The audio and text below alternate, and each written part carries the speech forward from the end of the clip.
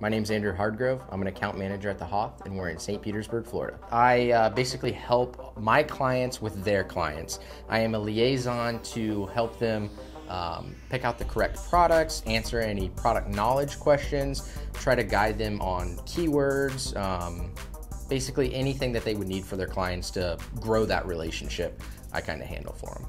I was previously in fire protection, and I decided that I didn't want to stay in Ohio and do fire protection forever because that's like super boring.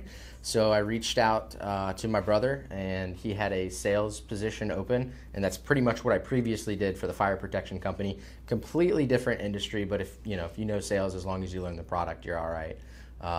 So came down here, it worked out, interviewed with George, and here I am today working with the HOTH. My Basset Hounds, honestly, like, they're pretty hilarious. We call them Dumb and Dumber because they're very stubborn, and I don't know if you've ever met a Basset Hound, but they're like the cutest little things, but they don't listen at all. I love my Mustang. It's a GT350, a 2016 Shelby. It's got 526 horsepower, flat plane crank V8. I have not done anything to it. I'll probably keep it stock because I don't want to blow it up because then that's going to be more expensive, and at that point I probably won't be married much longer after that because the wife wouldn't be too happy.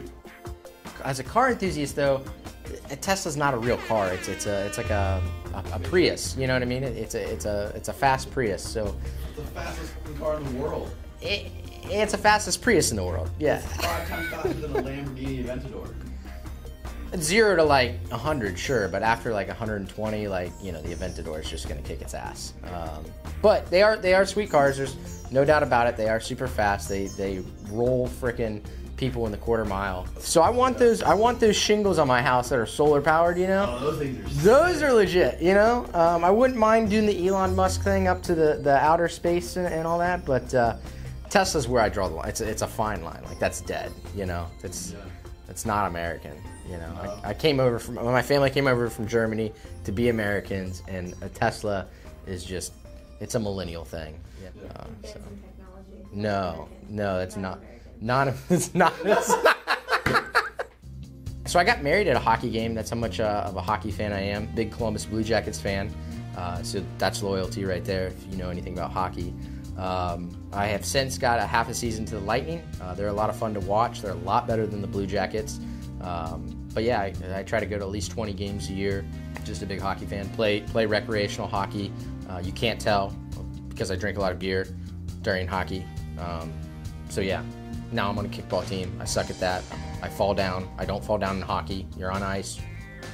I can't explain that. My dad was born in Atlanta when my grandma came over from Germany during World War II. That's kind of where she landed or whatever. I still have family in Atlanta and just grew up an Atlanta sports fan. I'm not a LeBron fan though. Why?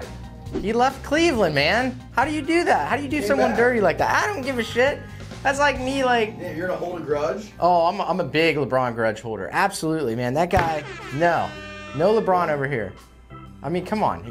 You can't be like, oh, I won 2 NBA titles, so I guess I'll give one to Cleveland. Like, he brought the first championship to Cleveland. Yeah, but he promised to do that from the get.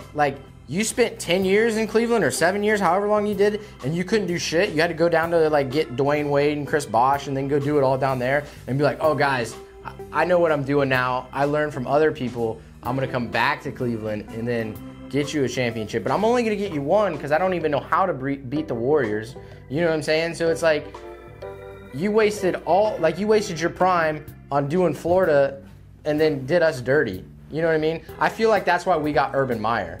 Because LeBron dicked us, so Florida was like, we'll give you Urban Meyer so the Buckeyes can win, the national championship. I'm so glad that we got that trade-off, because I would much rather win a national championship in Ohio State football than LeBron and his stupid Cleveland title. I always tell people this: Ohio is a great place to grow up, and even better place to leave. It's like you learn the nice Midwestern culture, how to be nice to people. And then it's like, you get the hell out of there. Wrap up what do I got, a time limit here? Is this the Emmys where I got a fucking light that's gonna come on and tell me I gotta be done?